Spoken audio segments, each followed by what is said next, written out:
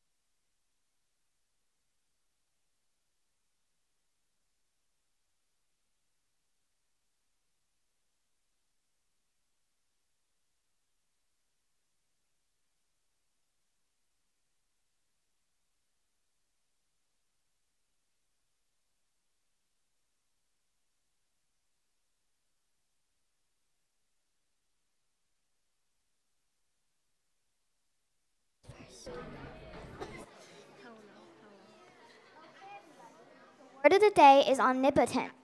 Angels say what? What? Omnipotent means that God is all-powerful. He knows everything, He is everywhere, and can do all things. Wow! Attention everyone, it's time to check in on how we're all doing with our Christmas assignments of delivering shocking news to the world. Hallie, Lou? Yeah? Oh my goodness, I didn't see you there. It's like you just appeared out of thin air. Yeah.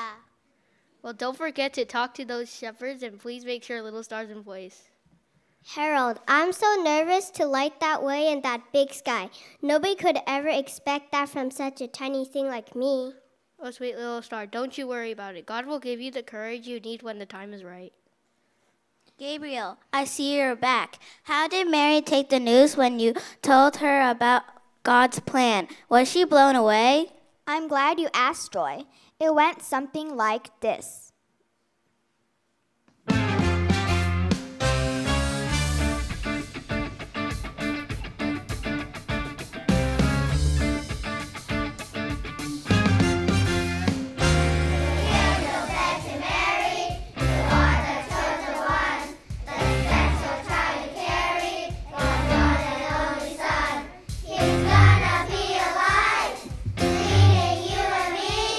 He's gonna change your life.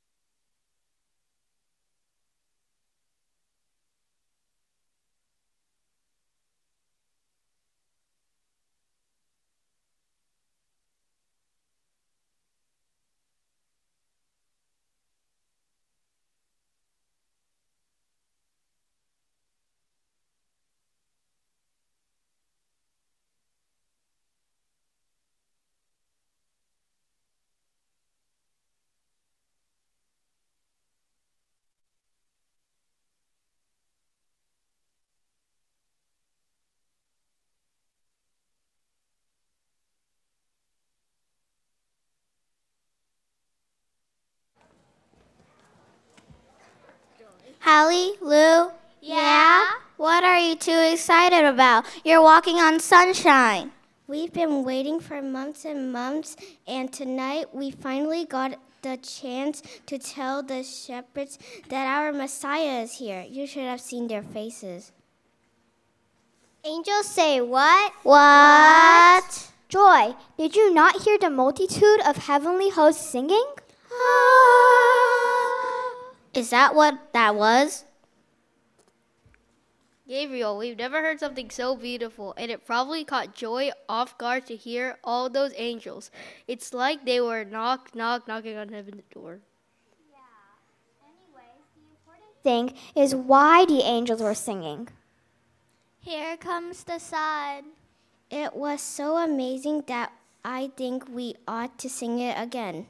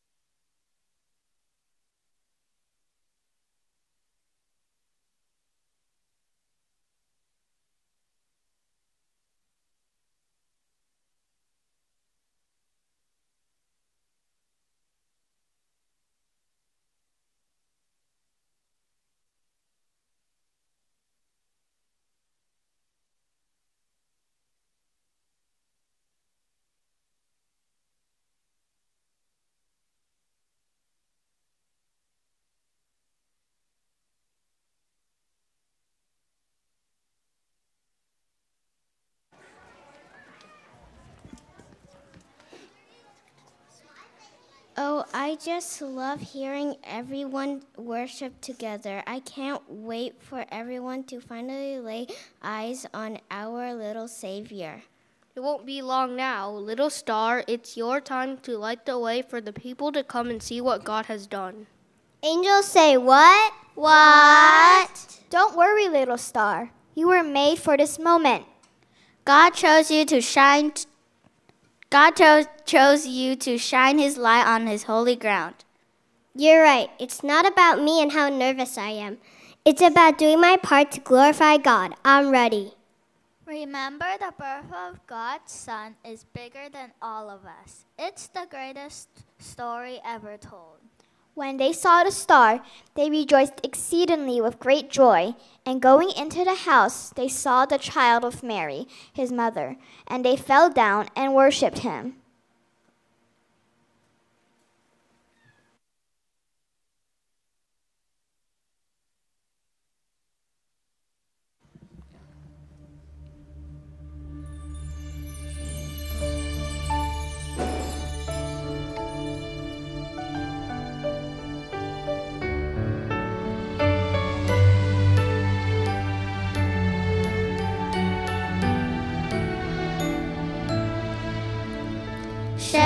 Shepherds come from far and wide. Wise men kneel down at His side. They all adore the holy babe. They ask His name, and heaven's angels bow down to say, call Him wonderful, Counselor, mighty God, our hope is here. Prince of Peace has come to us. This gift is miraculous. Behold the child, His name is Jesus.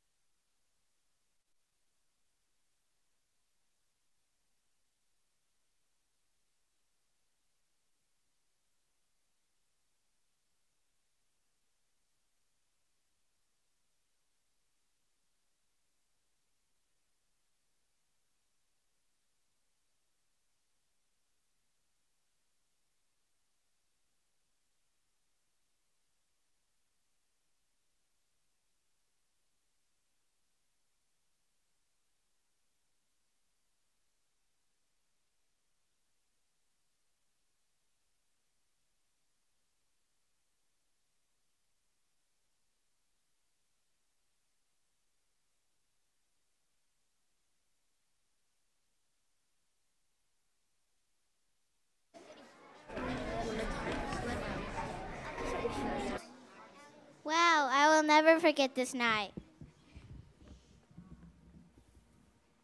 Ooh, heaven is a place on earth. And to think God gave us a front row seat to not only watch, but shock the rest of the world with the whole story. We all display God's glory through things only He could have created us for. Isn't it crazy how the Christmas story has unfolded in such unexpected ways? Little star, you were so beautiful. I couldn't believe how bright you were. I was about to take off my sunglasses. Yeah, way to hang in there, little star. Angels say, "Oh, I see what you did there." Ha ha ha. Hallie, Lou, Yeah? why don't you two use all the energy and sing with the rest of us in joyful worship to our new King?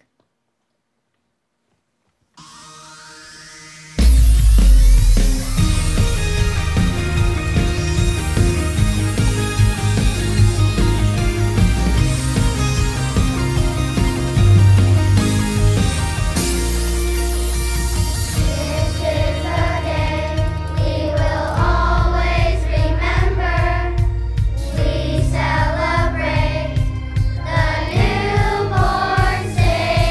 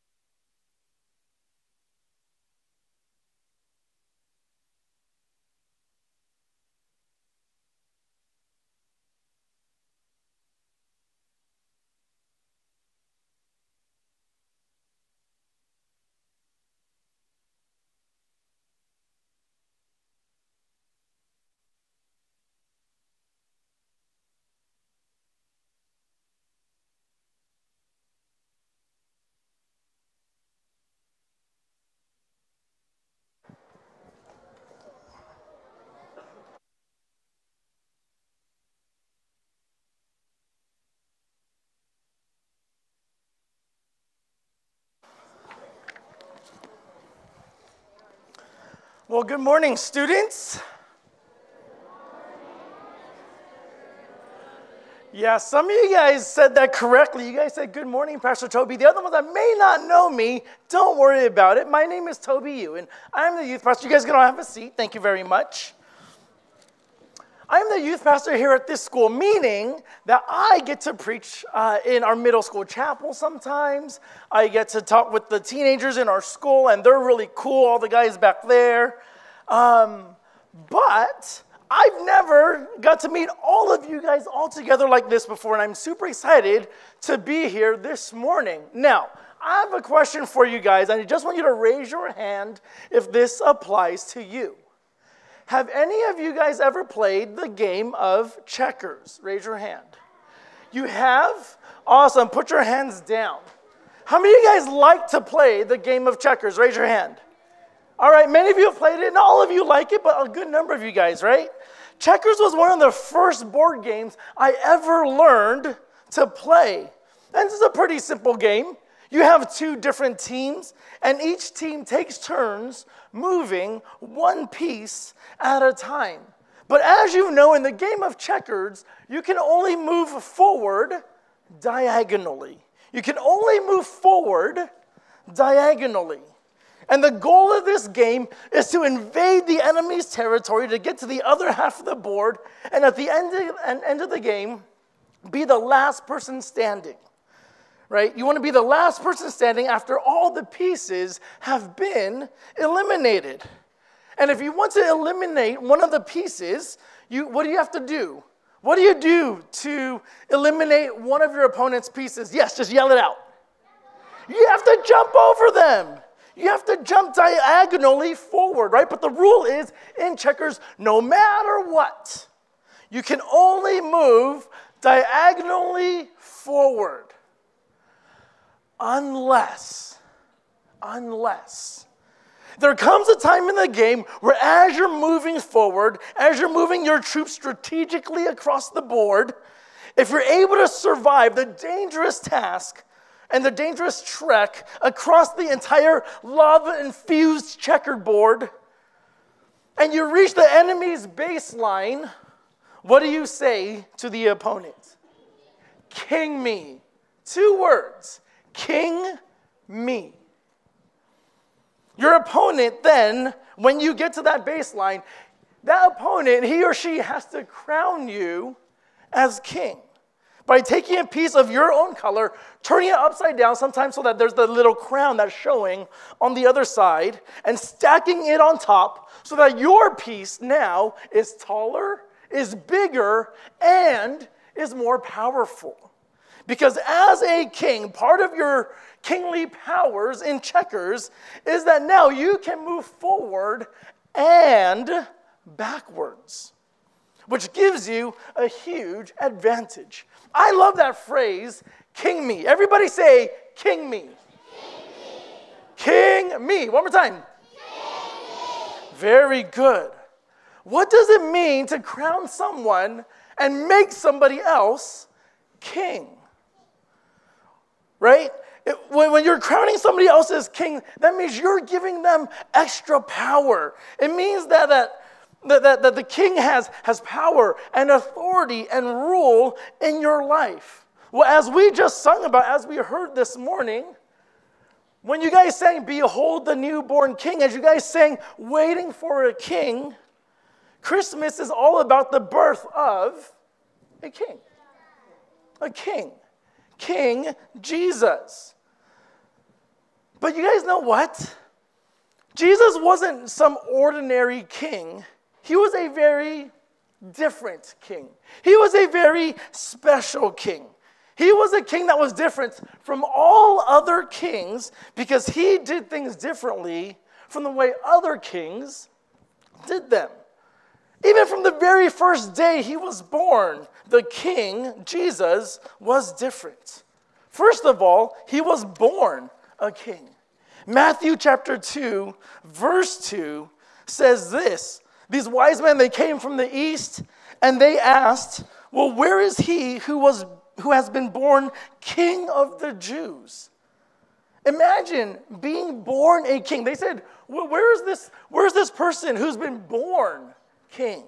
Who's been born king? Imagine being born a king, right? Jesus was different. Most kings, they're born where? They're born in a palace. But not Jesus. Where was Jesus born? He was born in a stable. He was born surrounded by donkeys and sheep and cows. Right? Most kings, they spend all their time building up their riches, their gold, their crowns, their jewelry. But this king, Jesus, he owned nothing at all. Most kings surround themselves with servants and people to serve them. And Jesus chose to become a servant. Most kings surround themselves with servants. This king chose to become one. And oftentimes, he was the one that was getting down and dirty to help other people. Right? Jesus was a different kind of king. He didn't live the high royal life like most other kings lives. Other kings, they ride in a town in this big, bold, stable horse. Not Jesus. He comes riding into town on what? A donkey. A little gray donkey. And then, thinking about the people he surrounded himself with. Most kings surround themselves with other kings. Elite people in society, royalty. But not Jesus. Most kings surround themselves with people who dress nice, who behave properly. But Jesus, this backwards king, this upside down king, he surrounded himself with smelly fishermen, with tax collectors, with people who were sick, with people who were poor. He was often seen eating with sinners, right? Jesus did everything so differently from all the other kings. Jesus did things so differently that people got sick and tired of him. They didn't want him to have any power and authority and rule. And so they made a plan to have him arrested and put in prison. I know. And you know what? That plan actually worked.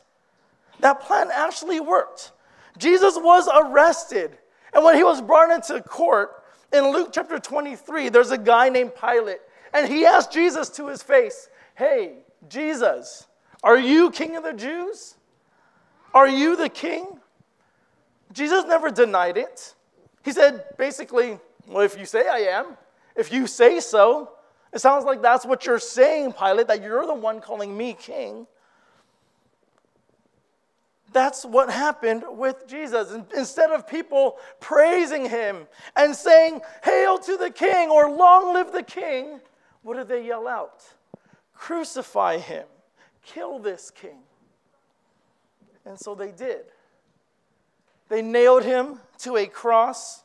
Instead of fashioning a royal crown made of gold and jewels, they placed a crown made of what? Thorns on his head. And it was there on that cross, it was there that he died.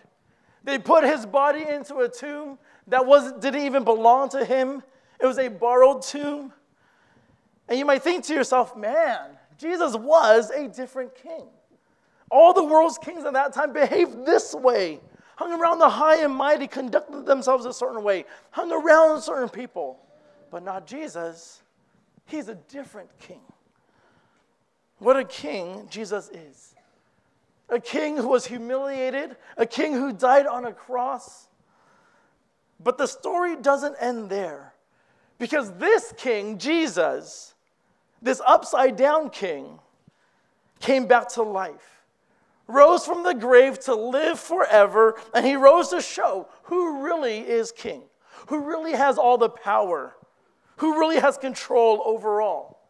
Now, like I said from the very beginning of my message, Jesus was no ordinary king. He's the forever king. He's the king to anyone who chooses him to be their king. And he wants to be your king too. He wants to be your king too. And this morning, if you choose him to be your king, to have power and authority and say in your life, you will live with him for forever.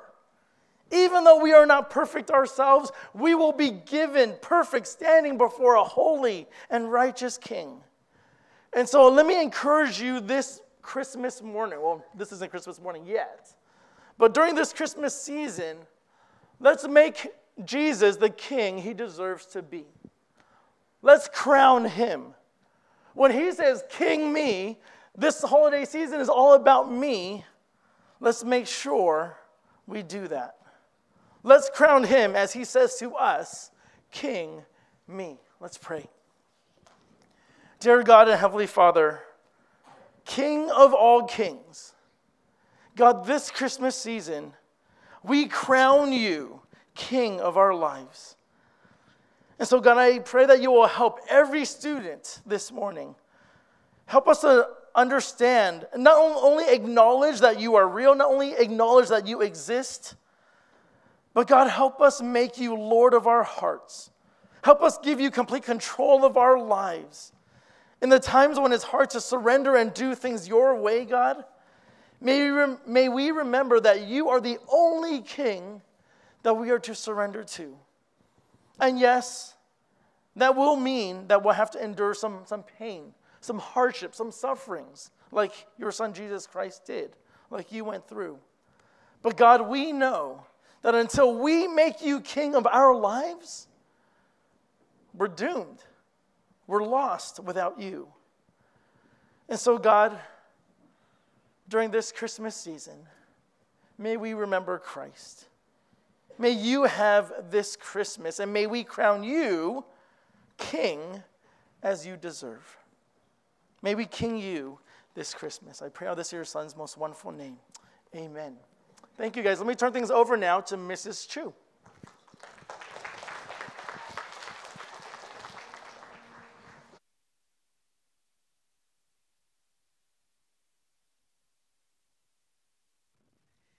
Wow.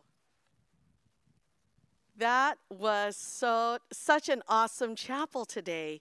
We got to hear so many of your beautiful songs and voices and worshiping the Lord, worshiping our King Jesus. That's what Christmas is all about, right? It's about God sending his son to love us and show us his great way for salvation. So we just love our Jesus. Right, kids? All right, so I say Merry, you say Christmas. Merry? Merry? Merry? All right. Merry Christmas to you all. I only have one little announcement, and that is you all are going to have a long winter break, and you are going to come back on a Tuesday, not a Monday, Tuesday, January 3rd. All right, Tuesday, January 3rd. I hope you all have a safe, happy break, and just have lots of fun with your families. So I'm going to release you all now.